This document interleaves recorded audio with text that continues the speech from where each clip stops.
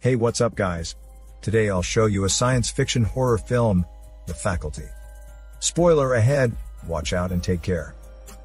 The movie starts with a football coach shouting at the players about the practice, and he is quite grumpy. He even flips the bench upside down. Also, the water from the field sprinkler promptly rushes. Afterward, he starts dealing with it when an unknown figure gets close to him. Later that day, the teachers stay till dark in the faculty lounge to discuss the lack of funds.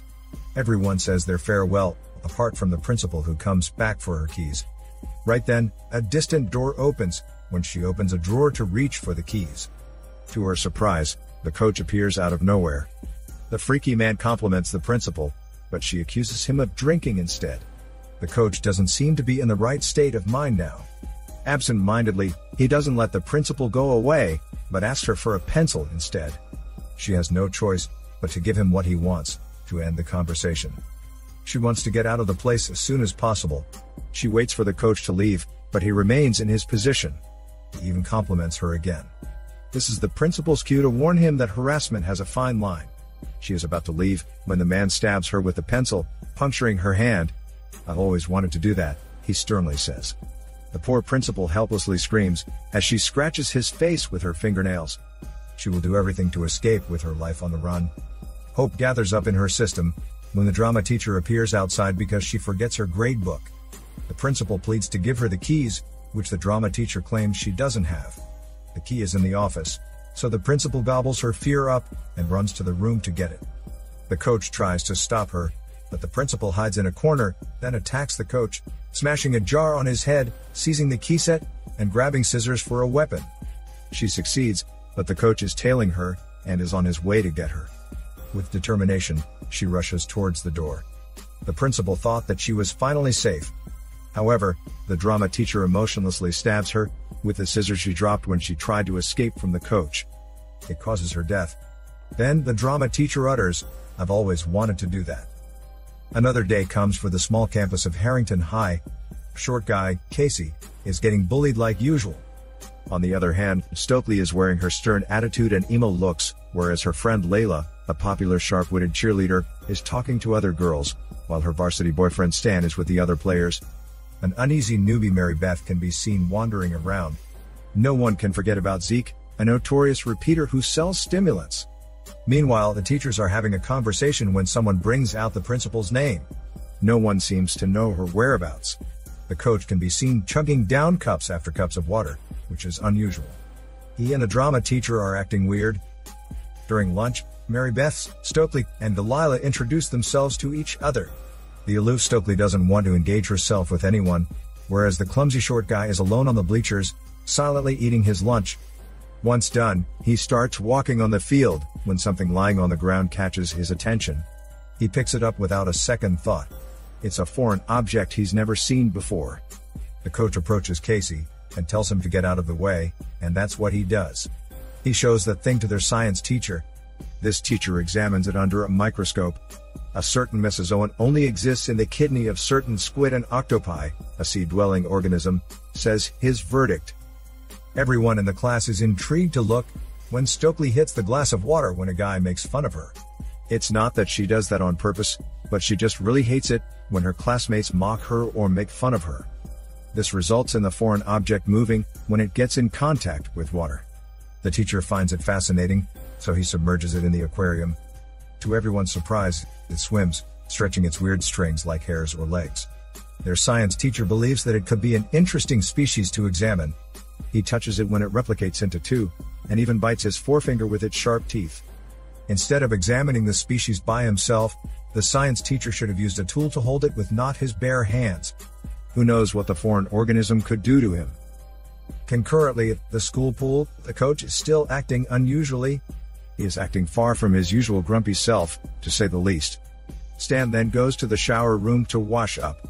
Minutes after that, he is completely startled to see Mrs. Brummel in the men's shower room trying to rip her clothes off, because she cannot breathe. Casey witnesses the scenario, but Stan pushes him away. He tries to touch Mrs. Brummel, but oddly enough, its body starts to melt like a candle and crumble. This is indeed freakish, so whoever witnesses this would have felt uncomfortable and scared. The absurdities are starting to form along the way. Stan immediately informs the drama teacher about what happened. But the teacher just gives him a foolish reason that Mrs. Brummel has cancer and is under medication. Stan seems unbothered about the unrealistic claim, whereas Casey is starting to get curious about the horror that's occurring in the school. As he stares outside the window, he can see the coach on the field with crossed arms, staring directly at him. What's weirder is that the coach is standing in the middle of the field, soaked with sprinklers spritzing water all over. Casey becomes invested in the strange creature he found on the field. He confronts Delilah about it, so they go to the faculty lounge to snoop around and find any evidence for a story. They hide inside a file room at once, when they hear two people approaching. The coach and the drama teacher enter the room. The two are in the middle of a shady conversation about Mrs. Brummel, and as regards the commutation of the entire faculty, which will soon be followed by the student, when Miss Harper barges in the room for a drink. The coach pushes her to the door, then pins her to the couch.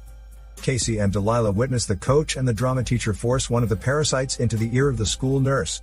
Delilah starts to panic, to the point that she does not realize what's behind her, until it falls with her on the floor. Casey instantly covers her mouth. They both try to break free, when the coach opens the door. Subsequently, the police arrive at the rescue, but the case is dismissed because Casey's claims are discredited by the principal. The next morning everyone in the school starts acting strange. Not only the teachers this time, but also the students are starting to look lost, and are always on the hunt for drinking water. The school looks busier than ever, with everyone acting like a robot being controlled by whatever it is. Stokely is starting to find this dubious. While everything is in a chaotic mess, Casey and Stokely are discussing the weird things happening on their campus. They formulate a hunch or conspiracy that this may be caused by an alien invasion. They disclose this idea to Delilah and Stan, while looking for the strange creature in their science teacher aquarium, but it's nowhere to be found. Zeke and Mary Beth overhear the conversation while making out in a room, not so far away from their science teacher. They join the group, thus teasing them about their peculiar scheme. The science teacher suddenly confronts them, but becomes defensive, and attempts to infect them, as soon as Zeke tries to leave the room. He cuts off Furlong's fingers, and it crawls down to the floor. Due to the will to survive and the resistance to not get infected, Zeke injects his homemade drugs into Furlong's eye, killing him. This brings a surge of ideas inside their heads. They know now how to eliminate these aliens. They have a plan. Zeke drives them to his place, where they experiment on Casey's specimen, which he brings with him as proof from their science teacher. They attempt to make it work in a mouse Zeke has. They discover that it is a mind-controlling parasite, which attaches itself to a host, then controls it, and it is something greater like a leader, who is controlling it.